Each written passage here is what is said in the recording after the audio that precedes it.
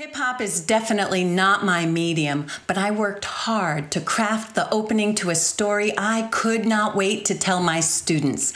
I wanted to tell them the true story of Abu Bakr, an African king who had sailed across the sea in the 1300s, nearly 200 years before Christopher Columbus sailed to this side of the world, ushering in the era of colonialism that we are still reckoning with.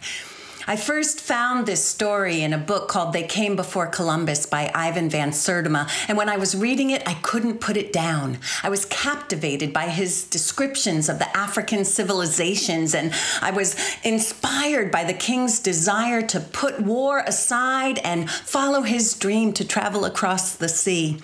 I was nearly 30 years old, and I was angry because I'd never heard this story before.